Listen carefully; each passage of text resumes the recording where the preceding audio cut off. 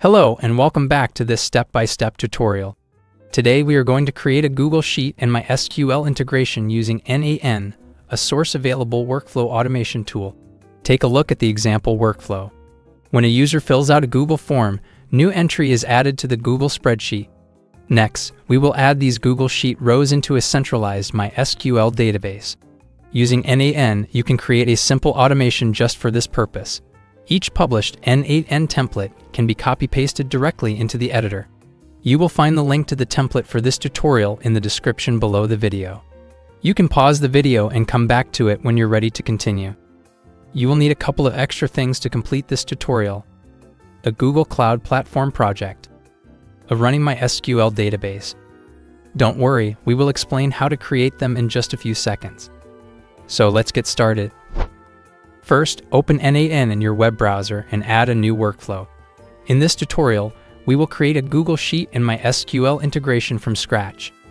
For now, select the manual trigger. We will add the schedule trigger later. Now, let's add our first data source, the Google Sheet node. Create new credentials.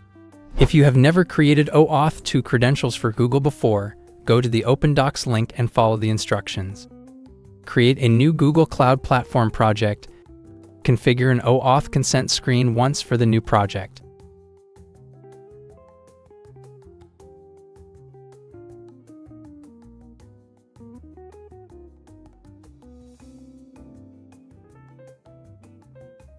Add new credentials. Next, register the OAuth redirect URL from NAN in Google Cloud. Take the client ID and a client secret, paste these into the corresponding N8N fields. Now sign in with Google, grant access, and press continue. All set to load data. But wait a second, we don't have data yet. Let's fix that too. Create a new Google form with several questions. You can take the question names from the workflow page. Make sure that the Google form answers are saved in a separate spreadsheet. Click on the View in Sheets button and add a new variable, DB status. It will show which entries were synchronized in the MySQL database. Now let's test this first data source. Make a few form submissions.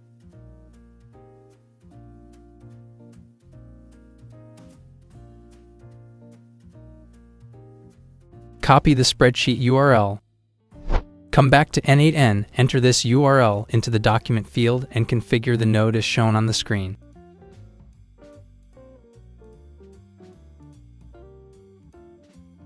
Don't forget to click on the Add option button and select Return All Matches. Click the Execute Node button. Great, your first data source is ready. Before moving on, we also need to create a MySQL database. If you don't have one, just visit a DB for free website, sign up for a new database, and fill in the text fields. After that, you will receive a confirmation email. Click on the link to activate the new database. Now you can log into the new database through phpMyAdmin. Create a new table where we will store the Google Sheet records. Click on the database name on the left, then click on the Import button. We will load an SQL file that creates a new table for us. You can get a link to this file from the workflow page on the N8N website. Great, a new table has been added.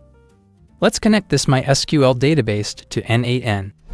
To do this, create new credentials and fill in the fields according to the activation email.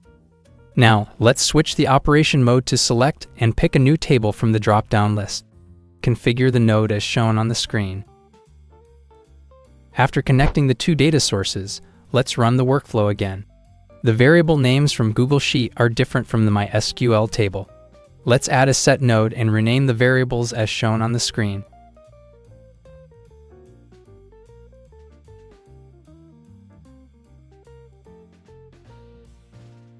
Enter this JS snippet to convert Google timestamp into a valid ISO date.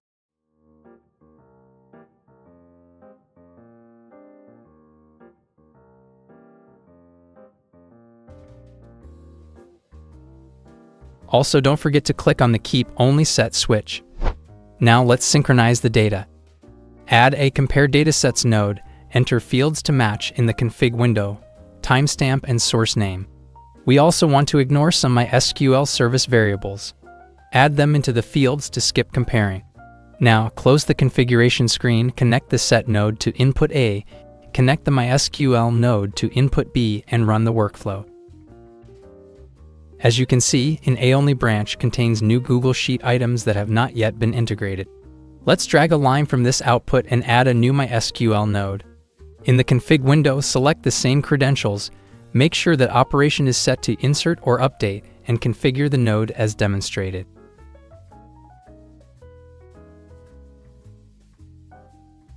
If everything is done correctly, several new rows will appear in my SQL database. Before we go any further, please make sure to hit the like button, subscribe to the channel, and turn on notifications for all future videos. We regularly release new content, so stay tuned. Our integration has a couple of limitations as of now. Imagine there are more and more data in Google Sheet as users submit new forms. For now, N8N will load all items every time the workflow starts, thus slowing down this integration over time. Let's fix that. First, let's assume that submitted forms are reviewed and either accepted or rejected. Go into phpMyAdmin and change the DB status of one row in the MySQL database. Let's go back to the N8N canvas and run the workflow again. This time, the Compare Datasets node shows an item in the different branch output. We can see that the initial status from Google Sheets is empty, but there is some value in the MySQL database. Let's connect an if node to this output and make sure that only status changes in the database are taken into account. Finally, add a new Google Sheet node.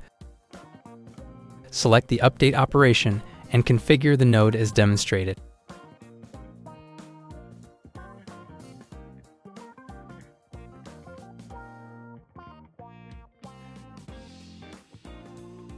The Google Sheet document now has a value for the DB status. Now let's limit the number of items coming from the MySQL database. Run the workflow again. As you can see, items still come from the database.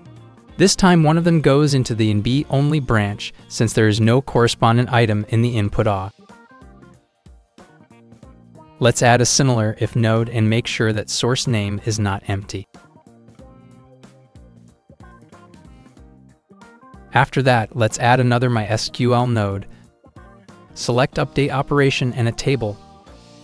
Specify column to match on and update only the source name column.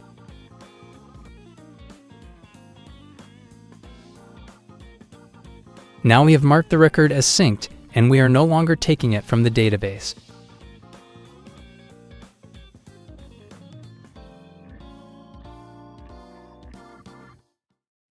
Let's take it one step further and automate the notifications for the unanswered forms. As you can see, items with missing DB status go into same branch output.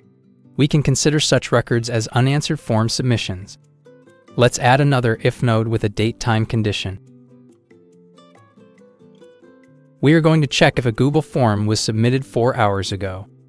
At the next workflow execution, unanswered forms which were submitted 4 hours ago will pass this condition. You can add more operations to send chat notification or an email. With N8N, you have a lot of possibilities to enhance this automation even further. Finally, we can add a new cron trigger to run this automation on a regular basis. Pick the custom trigger interval and provide the cron rule.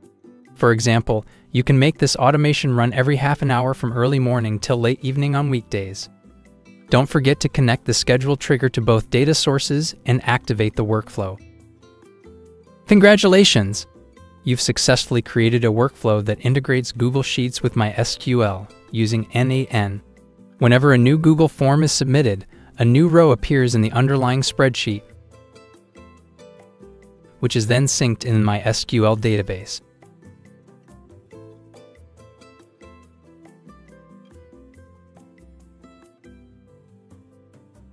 Once the submissions are reviewed, their status is synced back into the spreadsheet, making this automation reliable and stable in the long run. Finally, you can add new nodes and send notifications if any of the form submissions are not reviewed on time.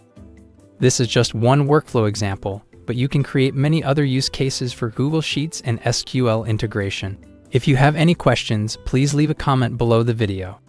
Also, let us know about other integrations you would like to see on this channel. N8N is absolutely a great tool for complex workflows, so be sure to check out the links in the description below. See you next time.